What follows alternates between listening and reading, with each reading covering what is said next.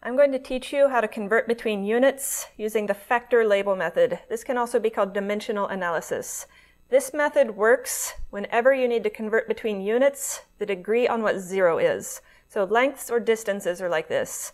0 centimeters equals 0 inches equals 0 light years. These are drastically different units, but they agree on 0. Masses are also like this. So 0 kilograms equals 0 pounds equals 0 tons. They agree on 0, so this method works. Temperature scales are not like this. So 0 degrees Celsius equals 32 degrees Fahrenheit equals 273.15 Kelvin. 0 is not the same for any of these temperature scales, so factor label method does not work. In cases like these, each and every unit conversion has its own dedicated equation. The factor label method starts with a conversion factor. So for example, 1 gram is equal to 1,000 milligrams. These are two quantities that are not equal to 0 with different units that are the same as each other. And we can use this information to convert between units of grams and milligrams. First, let's think about what happens if you divide a number by itself. So for example, 7 divided by 7, it's equal to 1. Or 19 divided by 19, also equal to 1. Whenever you have some value divided by itself, it's equal to 1. In this conversion factor, we have two quantities that are the same as each other. The numbers are different, but the units are different too. So let's set up a fraction with one of these in the numerator, one in the denominator. So 1 gram divided by 1,000 milligrams. Numerically, if we were to solve for this, it would not be equal to 1. But we have two quantities that are the same. So conceptually, we would be able to treat this as if it is equal to 1. I could write a different fraction with these flipped and say the same thing about it. I could say 1,000 milligrams divided by 1 gram is conceptually equal to 1. Again, not numerically equal to 1, but these are representing the same quantity, so we can treat them as if they are equal to 1. Now let's think about what happens if we multiply a value by 1. Let's say, for example, 32 times 1 equals 32, or 0 times 1 equals 0. The rule here is some number times 1 equals that original number. What this means is that we can multiply any value by either of these fractions that we came up with using our unit conversion factor and not actually change the value. This is how we're going to use the factor label method. So let's convert this value, 3,721 milligrams, into units of grams. What I need to do is multiply by one of these two fractions. So in this case, I'm going to multiply this by 1 gram divided by 1,000 milligrams. The answer that I end up getting is 3.721 grams. Let's look at just the units. I'm going to rewrite this, not with the numbers, just with the units. So milligrams times grams over milligrams. Now, whenever you have some unit divided by itself, they completely cancel each other out. So milligrams divided by milligrams, it's just like neither of them exist. Units I am left with would be just grams. If, however, I had chosen the other fraction, I would be able to tell that I chose the wrong fraction because my units would not make sense. So, this fraction, I would have gotten an answer of 3,721,000, but my units would be milligrams squared divided by grams. Once again, let's rewrite this equation using only the units. I have milligrams times milligrams over grams. So here, none of my units cancel out.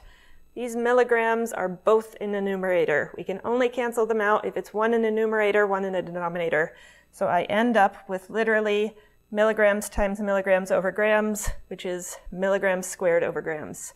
So this is wrong. You can choose which fraction to use based on which one gives you the desirable units. So this is the correct factor label method.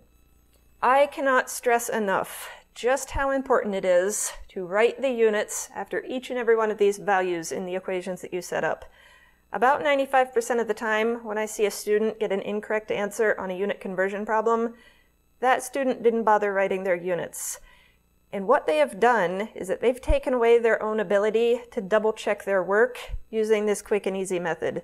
The way I double checked my work here is that I rewrote the equation using just the units, and in my incorrect equation, I established units didn't cancel out the way I wanted them to.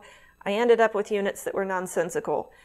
If you don't write the units, you take away your own ability to double check your work quickly and easily, and it's much more likely that you're going to make a mistake and not catch it. Let's do some practice problems. This first one only requires one conversion factor. Other ones are going to be more complicated. So convert 40.5 centimeters to inches, given 2.54 centimeters equals 1.00 inch.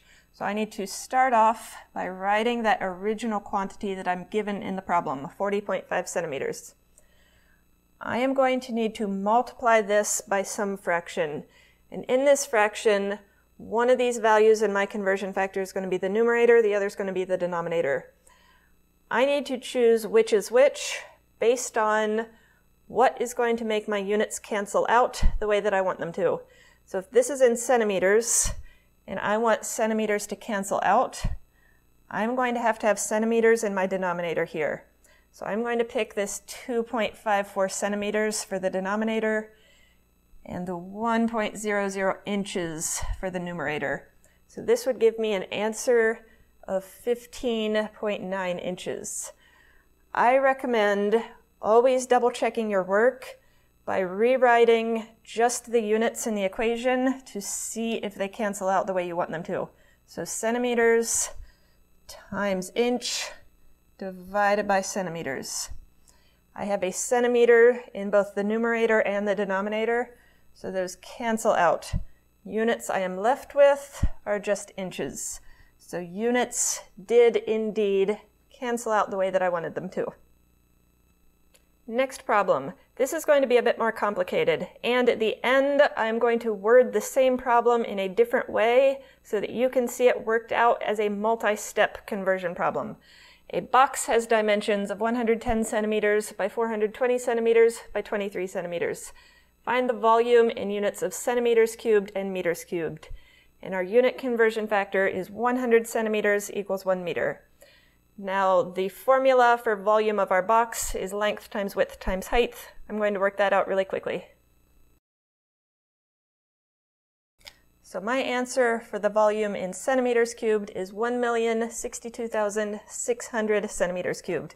So one way in which I could convert this volume into units of meters cubed is I could take each of these original three values, convert them from centimeters to meters, then multiply them by each other. So let's convert 110 centimeters into units of meters. So I need to set up a fraction based on this unit conversion factor. I want centimeters to cancel out, so I'm going to put this 100 centimeters in the denominator and 1 meter in the numerator. So 110 centimeters times 1 meter divided by 100 centimeters, I get an answer of 1.1 meter. Let me do the same unit conversion for 420 centimeters and 23 centimeters. So 420 centimeters is equal to 4.2 meters, and 23 centimeters is equal to 0.23 meters. So if I want to find my volume in units of meters cubed, I need to multiply these three values by each other. So that would be 1.1 meters times 4.2 meters times 0.23 meters. The answer that I get in units of meters cubed would be 1.0626 meters cubed. Now, what if I had worded this exact same problem a little bit differently?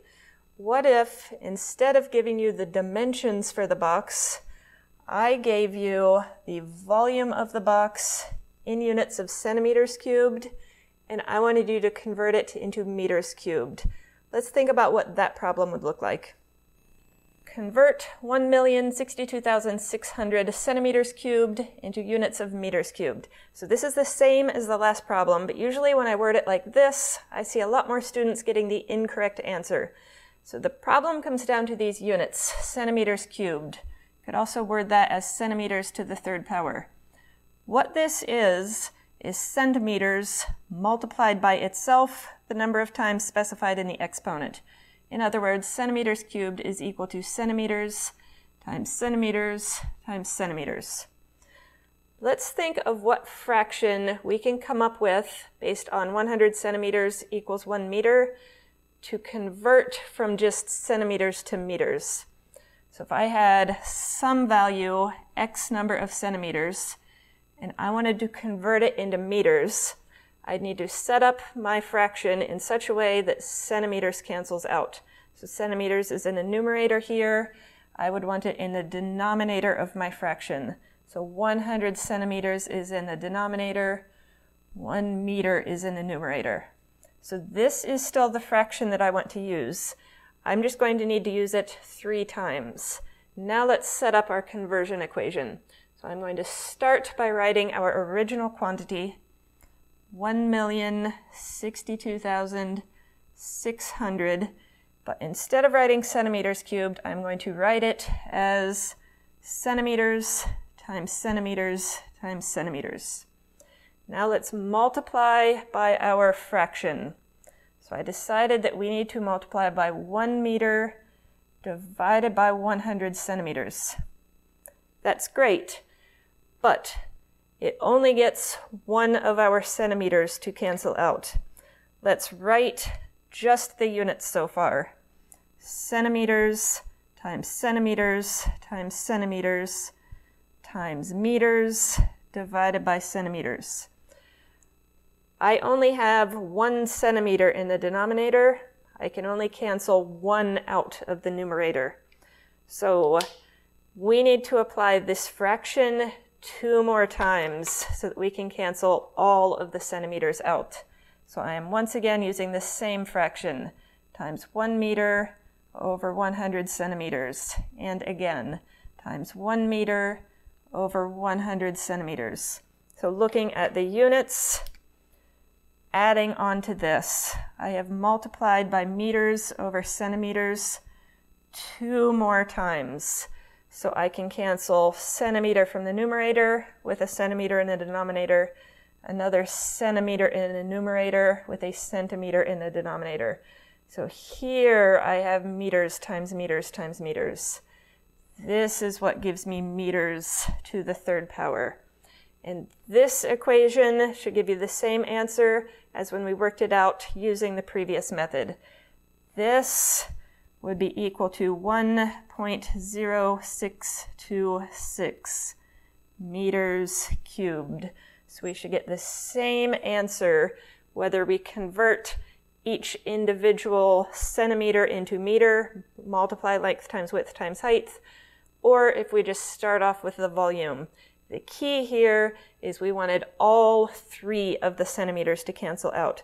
So one very common mistake that I see is that students will just stop here, stop after applying the unit conversion factor once.